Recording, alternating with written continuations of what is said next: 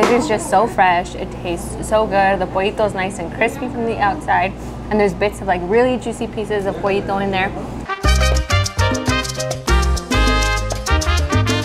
Hey, what's up guys? So we're here at Carnitas El Brother, and today we're going to be trying their flautas de mole. And let me tell you guys, I love mole. I remember growing up as a kid and I would eat mole with my grandma, but I've never had flautas de mole. So I'm super excited to try them out.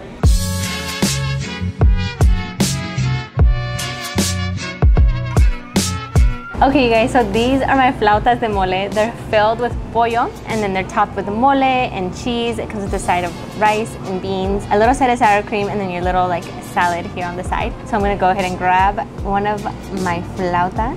Oh my gosh, look at all that cheese. It's my favorite part.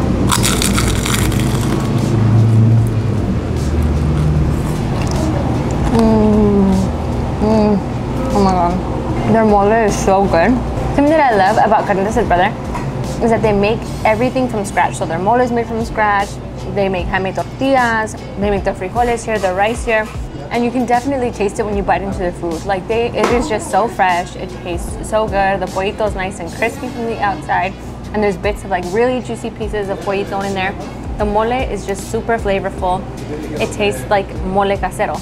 So you can definitely tell that it was made from scratch. You know, they use their own recipes. If you're looking for real, authentic mole or flautas with mole, like this is the place to come. The cheese pull is my favorite. So I'm just gonna go ahead and I'm gonna grab, dip it in some frijolitos, dip it in my sour cream.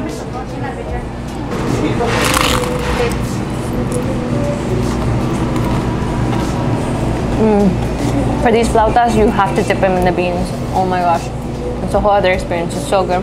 So if you like this video, guys, and you want to come and try the flautas de mole, you can find Carnitas El Brother located in Oxnard, California, right off of Channel Islands Boulevard. My name is Raquel. This is Trendy Eats, and if you like this video, give it a thumbs up, tag your friends, and I'll see you guys next time. Bye!